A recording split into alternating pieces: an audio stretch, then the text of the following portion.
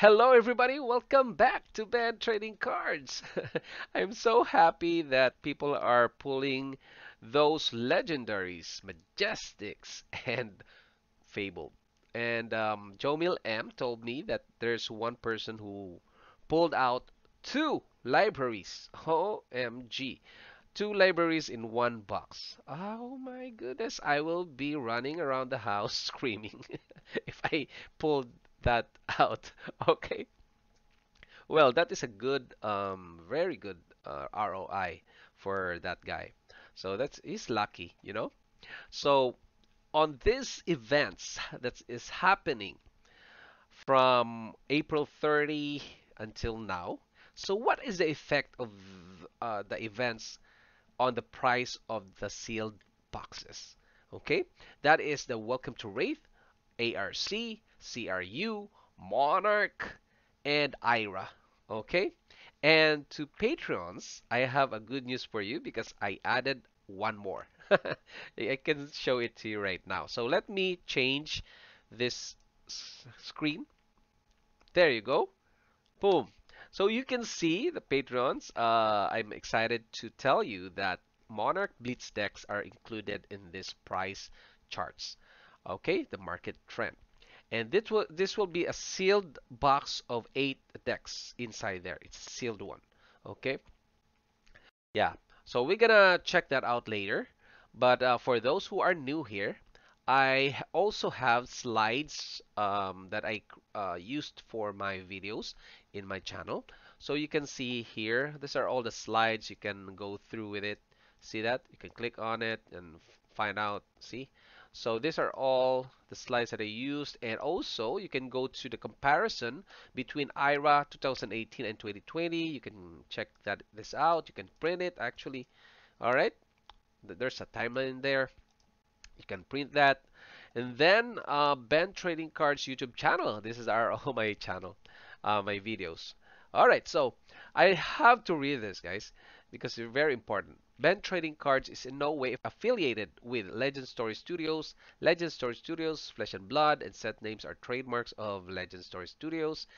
Flesh and Blood characters, cards, logos, and art are property of Legend Story Studios.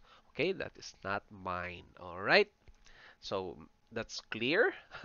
So, okay, let's start with the welcome to Wraith. So, what is the effect of the price of this events that happened on April 30 until now? So, welcome to Wraith. You can click here or click here on the navigation bar. Okay, let's click on that, and you can see here that. Oh, by the way, you can see the description right here. There you go. And then this is the graph. Okay, so it started on April 30, and unfortunately, there is no data for Welcome to Wraith. That means there's no sold items after the April 26th. Well, this data was taken from the eBay sold items. Sold, okay? Sold because it's the best data that you can get because this is the actual purchase of the box. All right, but there's no more data. I can't get any. Um, so that means there's no one buying right now. Anyway, we can go to Arcane Rising and let's see what happened in Arcane Rising. So May 1 and April 28. So this is the start of the pre-release, guys. Okay, April 30. And the price is stable. Oh, wow. Very nice. That is good because I don't want to see this spike right here because it's like from, you can see that this is 2200 and it spiked to 3000. So that is not good for players and collectors as well because you don't have any chance to buy more of the boxes, right? And then it skyrocketed there until 4,250. It's doubled, right? At least this one here is a bit fluctuating, but it's not that bad. Okay, so it's stable. Now, let's go to Crucible of War. Now, Crucible of War is almost similar to the Arcane Rising, but this one is a bit fluctuating a lot. Here, this 1600 is the highest price, and the lowest price is 1,000. Someone bought it at $1,000 US dollars, and this is a very lucky guy. Oh my goodness.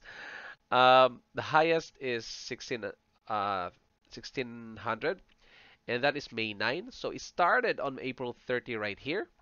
April 30, and then it's fluctuating downwards. It's fluctuating, but just going down. Yeah, and then it's recovering right here, 1350. Let's see in the next few weeks what happens to this. And because people are busy, right? Busy doing the Monarch opening, and well, they're not focusing on the other things like Crucible of War. So this is what happens. Now, Monarch, this is what we need right now, right? Look at that. There's a lot of fluctuation. So that means it looks weird, guys. See that? The chart, it looks weird because there's like a spike downwards here. There's line, For those who are new, this means that on a certain day, there are different transactions going on. So one bought it at 425 on the same day, and then the other bought it at 650 US dollars. So this is what it means, okay? Then it we will start on April 30 there. April 30, that's 598. Then someone bought it at the lowest price is 416.99. So let's go and zoom it out. All right, let's zoom it out. So that will be on April 30. Let me see. There you go. April 30. Oh, sorry guys. April 30. Okay, click on there. So this is the zoomed chart. April 30, and then it went to 600. See that? And the trend is going down right now. 425 US dollars. Look at that. So the cheapest now. So if you can see cheaper than that, like 400, well, that's a best opportunity for us to buy. All right. Now, let's put that back there. Oh, let's click on it there. And IRA deck. Ooh, what happened in IRA deck? Look at that. There's a spike right here when Rudy announced something, and then people are buying it, and now it's going stable. And that means, guys, the price of IRA in the market has been judged by the market. So the price is at 50. Take note, this deck is free. Free on 2019. All right? Free means zero. People are LGS are giving it to people, you know? So, and now it's 50. So if you have 10 of these, yeah, well, you have a 500 if you sell it, right? So the price is good. Look at that. See? Wow. And well, if you still have money to buy after the Monarch, then I suggest, well, just a suggestion, okay? Don't listen to me. Just as a suggestion that you can buy IRA when it's cheap, okay? All right, so let's go to Monarch Blitz deck, which is the 8 hero decks. Then you can see the graph right here. I have 8 data points. Okay, so the first data point that I got is the one that I bought it on April 3, which is $89.97. That is US dollars. So the equivalent of that is 109.95 around there. In the game store that I bought from here. So I bought it at 109, which is $90. See that? And the next data that I put in here is the eBay sold items. This is my personal experience here. Okay, and the second one is the eBay sold items. Look at that, 215. Now, someone bought it at 198, and the lowest right here is 121. This is May 6th. So on April 29, right there, the price is 223. In spite of Flesh or Legend Story Studios article that they are going to print more. Okay, I'm not sure. Look at that. Yeah, it's quite surprising because people are still buying it. You see that? It's 223, then 134. See that? So if it's reprinted on the mid-year of this year, I'm not sure why people are still buying it at this price. 121, this is US dollars, okay? Remember that. 282, and the highest now is 282, which is May 8th. OMG. I don't know. Maybe they just haven't visited the fabtcg.com news that this will be reprinted. All right, and let's see in the next few weeks what will be the effect again for these ones because they said there will be a release on May 14th. Then there will be a second wave on about maybe June or July around there. So let's see what happens, and this is a good way to monitor it. Okay, for those of you who wants to monitor this, you can join my Patreon. You can join my Patreon subscription. All right, so that is the effect of the whole event that was happening for the few days. Okay, now why is it that Monarch is behaving this way? The market is behaving this way because this is what happens, guys. When people are focusing on a certain like Monarch, okay, so they are, they're spending their money on those expansion set, then they don't have enough money to buy the other expansion sets. That's why you can see the Crucible of War. It's stable. No one is buying it at a higher price because, the buying power is low because they have already exhausted their budget. And it's all over Monarch.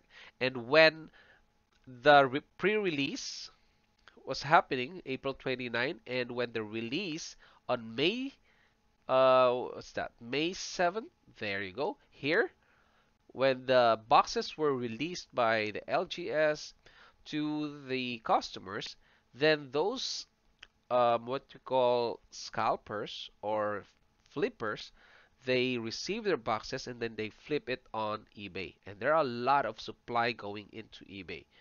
And well, the law of supply and demand, more supply, the price is low, right?